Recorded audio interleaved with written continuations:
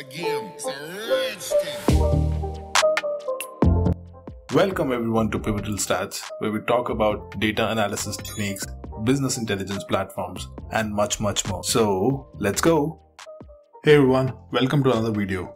Now if you're new to this channel, then I would suggest that you check out my other videos and the playlist that I've created on this channel so that you can view all other technologies and platforms that are normally used in the data analytics world. Now coming back to today's video, we're going to cover the second item in the data manipulation language, which is insert statement. Now in the last video we covered the update statement. So if you have not watched that video, then please do so after you watch this one.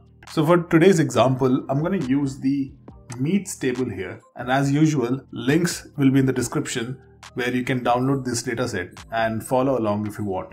Now if I go to a preview section of this dataset, I see that there are multiple columns here. Okay, so the task at hand here is I want to insert a new row item within this table using a SQL statement. So whenever you want to insert a dataset into an existing table, you will use a statement called insert, and this is how we write an insert statement.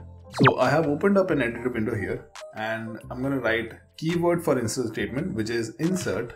I want to insert a row item into the meets table. So I'm going to say insert into meets.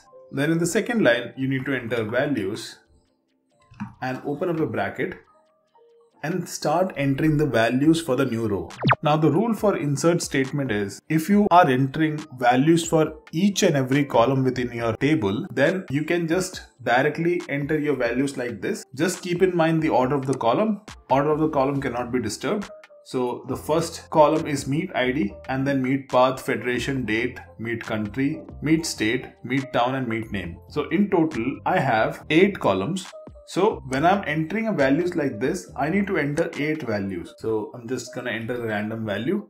Please make sure that you are adhering to the data type for each of the columns. And if you have any doubt, you can always go to the schema and check what type of values that column have. So meet ID is an integer. So what I've written is correct. Then we have a string. So for now, I'm going to just randomly enter some value. Now I have entered all the values. The first one is an integer. Second and third one was a string. Fourth one is a date. So that's why I've entered the date like this. Make sure you follow the format as it is, which is there in the dataset.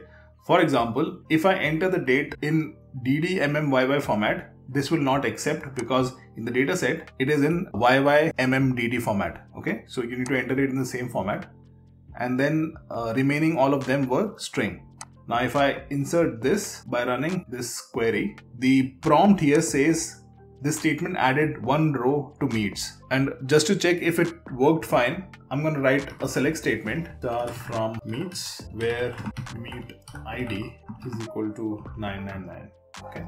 And I'm going to select this statement and run it. And as you see, I have successfully inserted this row item into the table. Now what if while inserting values into the table, you do not want to insert values for all the columns? Instead, you want only couple of values to be inserted in couple of columns. So what will you do then? Solution for that is very simple. After you return insert into, just open a bracket here and enter the column name where you want to insert your values. So let's say example, I want meet ID, I want meet country and federation to have some values. Now if you see when I entered the column name, obviously the order of the column is not correct, but that is perfectly fine because now you're specifically mentioning the column headers first and then giving some values. So I'm gonna remove everything else from here. And I only need 3 values here, which is meet ID, meet country and federation. And I'm gonna just run this query now.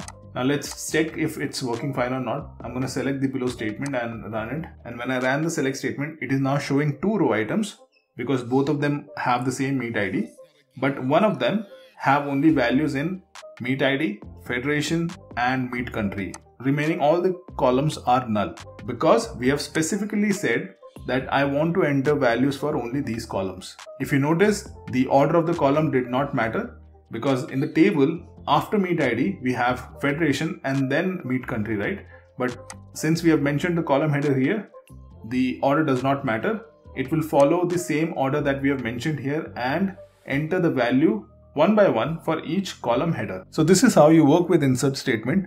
Let me know in the comment section if you want me to cover something else in the insert statement. I'll be happy to do that.